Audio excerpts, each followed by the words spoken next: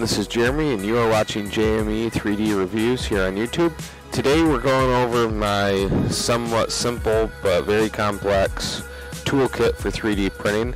I personally have two different 3D printers. I have the Monoprice Maker Select version 2 and the Monoprice Mini Delta.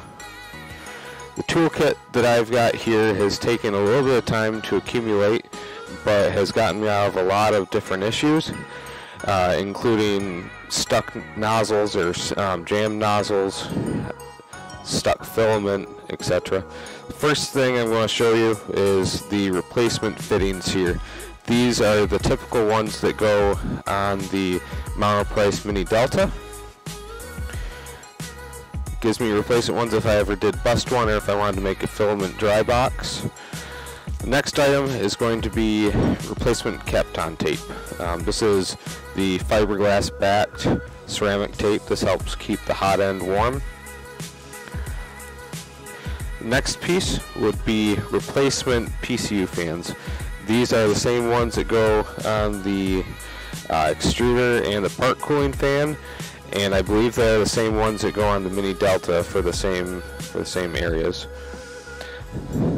The next is going to be the appropriate wrenches for removing nozzles.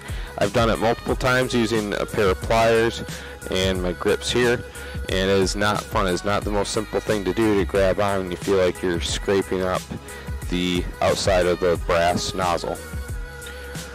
Next, and this came with the Maker Select, is a scraper spatula. As you can see, it's got a lot of flex to it. It does have the tapered edge on the edge here, and allows you to get in underneath the prints and remove them from the build plate.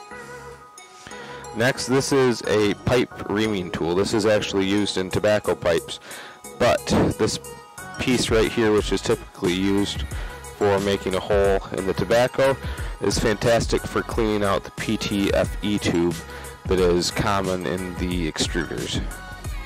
Next is a pair of pliers. This is great for getting up and close, removing support, or trimming the filament.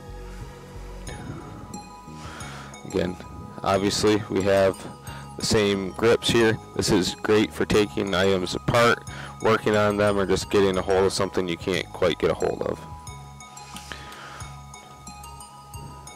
Next is a couple spare micro SD cards.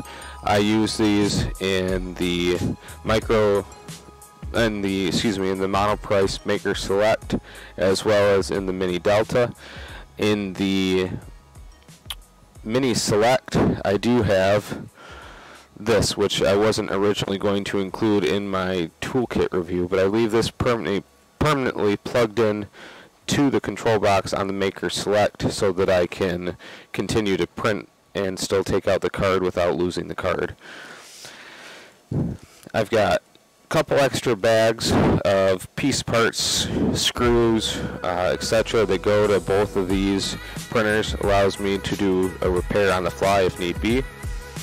I've got 1 meter or 3 feet of spare PTFE tubing. This is just standard Teflon 2 by 4 millimeters. I've searched all over online, watched a lot of videos, and nobody actually explains. All it is 2 millimeter by 4 millimeter PTFE tubing.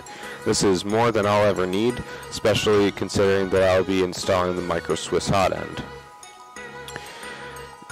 Next is going to be, this is an oven safe glove. This is the ones you see on TV commercials all over the place where they're putting their hands in wood stoves or into the oven. This is great for removing nozzles when the nozzle is still hot. So if you're removing a jam, anything like that, it's great for being able to take things apart. The other handy item, if you can see this, I'd rather not take these out of the packaging. Those are little tiny acupuncture type drill bits that allows you to clean out a jammed or stuck dirty nozzle. This set right here is a set of small little pliers, which is great for removing pesky supports, trying to remove filament that might be jammed up inside the extruder, anything like that. That being said, those items I may be doing a giveaway here shortly,